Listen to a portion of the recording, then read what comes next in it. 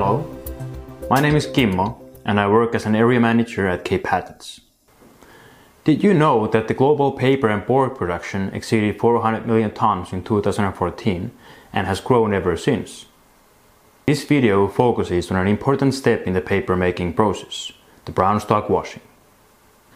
To obtain the main component of paper, the wood pulp, wood chips are cooked with a strongly alkaline solution. The product from this cooking process is known as brown stock because of its deep brown color. Before these fibers can be used for paper making, they need to be washed to remove as much dissolved material as possible and obtain a soft and fibrous pulp which is lighter in color. This process starts in the digester, where pulping takes place and the brown stock is produced. Following the cooking, the brown stock moves on to the fiber line, where it passes through a series of washers to remove as much dissolved solids from the pulp as possible before it goes to the bleaching plant. The cleaner the pulp, the less chemicals are needed in the following bleaching and chemical recovery processes. In theory, if we apply an excess amount of water for washing, we get extremely clean pulp. In practice, however, we should use as little water as possible because the water used for washing needs to be evaporated later, and this increases the energy costs. Contradictory? Yes, it is. The washing operation is a compromise. It is a trade-off between the evaporation costs and the chemical costs, and the aim of the operation is to find the right balance between these two factors. By optimizing the line operation, the mill guarantees the best economic and environmental performance. So how is brown stock washing optimized? Well, first we need to measure and evaluate the washing performance. This is done by using multivariable parameters. The two principal parameters to measure are called dilution factor and wash loss. The dilution factor indicates the used water amount per ton of pulp. Wash loss is the dissolved material or dissolved solids which were not removed in the washing, but instead continue to the bleaching stage. Other important parameters include mass balances, displacement ratio, and the Northern efficiency factor. These indicate the true washing efficiency and even help to further enhance it.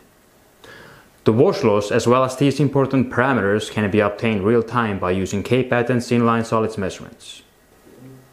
Dissolved solids have always been used to measure wash loss and washing efficiency. However, it has not been possible to measure dissolved solids in line, and therefore the inorganic changes by conductivity have been used as a real-time wash loss indication. Another common method to indicate wash loss has been chemical oxygen demand, COD, as it correlates with bleaching chemical consumption. While as conductivity measures the inorganic changes, this laboratory test gives indication on the organic fraction of the total solids. COD has its place in laboratory, but it cannot be used for process control due to the considerable delay and labor involved. Total dissolved solids has proven to be the most suitable and most reliable parameter for measuring wash loss and washing efficiency, because it considers all washable solids, the organics and the inorganics. This is the only true measurement of wash loss. The K-Patents Safe Drive Process refractometer measures total dissolved solids in line and in real time.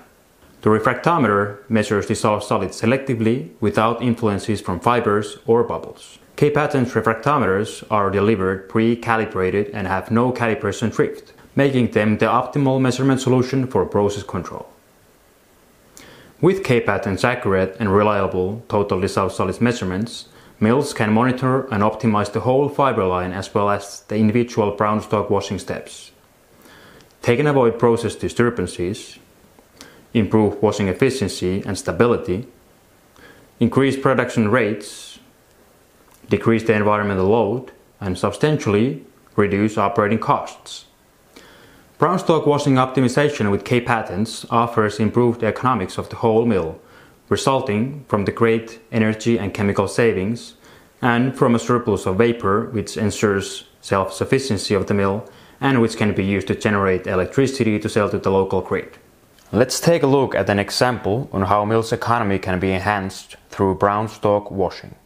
If a standard size mill decreases the washing liquid by 1 cubic meter per ton of pulp, the black liquor dry solids increase 1.4%. The saved water and reduction in steam consumption bring yearly savings worth 1.2 million euros. If the mill sells the energy back to the grid, the yearly savings can rise as high as up to 3 million euros. Then, if this 1.4% solids increase is taken to recovery boiler, it will bring an additional 1.5 million savings in higher black liquor heat value. Now what about the savings in chemicals? In the same standard size pulp mill, cleaner pulp means less chemicals in bleaching. By decreasing the bleach load by 10%, the mill gets direct savings resulting from the bleaching chemical costs. In addition, the decreased bleach load improves environmental performance and enhances the pulp quality.